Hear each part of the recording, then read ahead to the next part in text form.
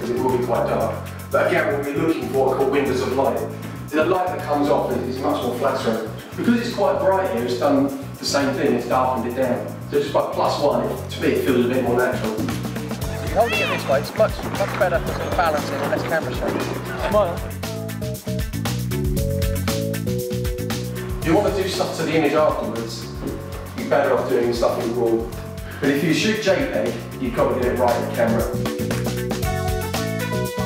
You're going to try and make this background go dark. The easiest thing to do, you're going to have to drop down on one knee so we get a bit of sky in shot. I don't know if you can do -3 on here. Yeah, exposure, that's it, yeah.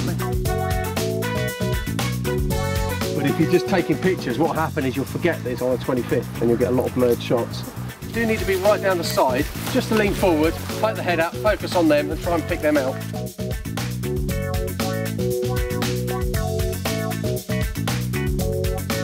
When you're on 18, you should get away with the 20th.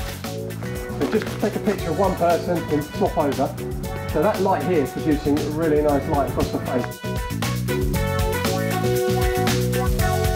Okay, ready? 3, 2, 1, go!